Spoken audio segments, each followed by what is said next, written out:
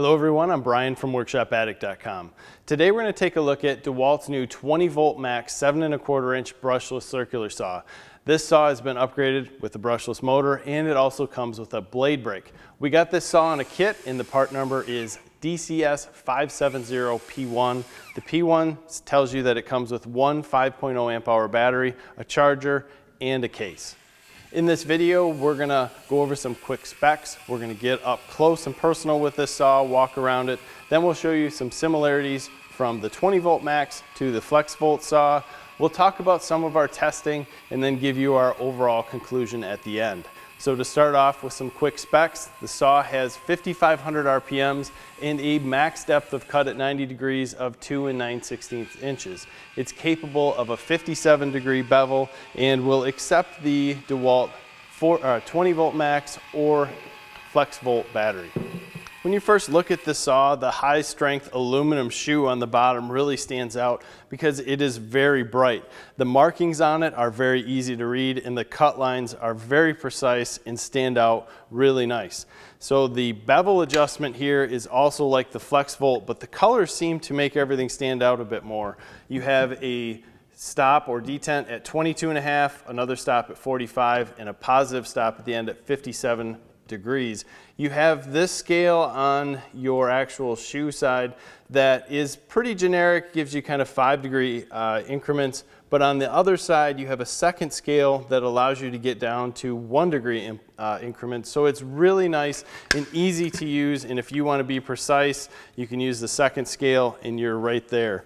Moving the saw around, you have an auxiliary handle that's angled, so it's very ergonomic when you're using two hands, and the arbor lock is kind of hidden in between out of the way.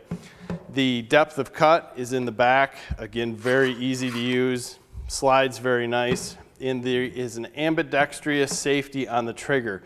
This would be nice if it stuck out just a little more, but it's exactly the same as the FlexVolt. Pretty easy to use, and it doesn't take a lot of force to push down. Now everything on this saw is metal, including your blade guard, so it's going to take the abuse at the job site. There is a tool that's hidden in the bottom, so you can change the blade. While this saw lacks the coveted rafter hook that many people want to see, it does have a nice LED in the front that lights up your cut line and makes for easy cutting even in bright situations.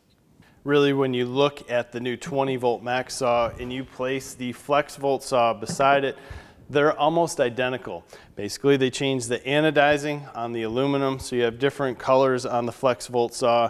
And if you really start to move them around and look at them, you'll find that the FlexVolt has a couple extra pieces of rubber overmold that the 20-volt max does not.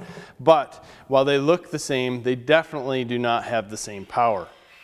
Because these two saws are so similar, it gives you an idea that maybe the 20-volt max saw will be just about as powerful as the FlexVolt saw. But we found that not to be the case, especially when we put it to a test with 3 pieces of 3/4 inch OSB stacked on top of each other. In most of our other cuts, the 20-volt max saw was plenty powerful enough to continue to make all the cuts, to perform well on the job site. It's just not going to cut at its maximum capacity for long periods of time without a little bit of a struggle.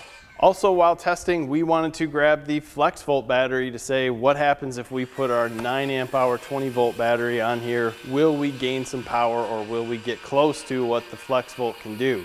And the answer to that is no. We didn't see a lot more of an increase in power, but what we did see is a significant increase in runtime.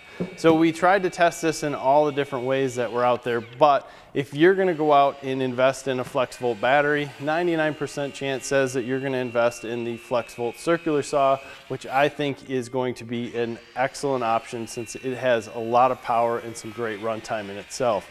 This saw is going to be meant for the guy who didn't upgrade to the FlexVolt, wants to upgrade his circular saw or get into a nice brushless circular saw that has a good blade brake on it. The blade brake is awesome, allows you to sit things down and kind of speed up your workflow a little bit more.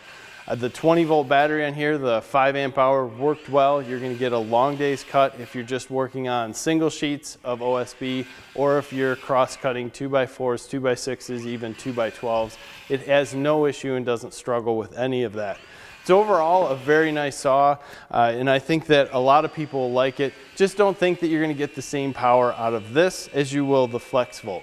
Stop by workshopaddict.com. We have a lot more information on this saw and many others.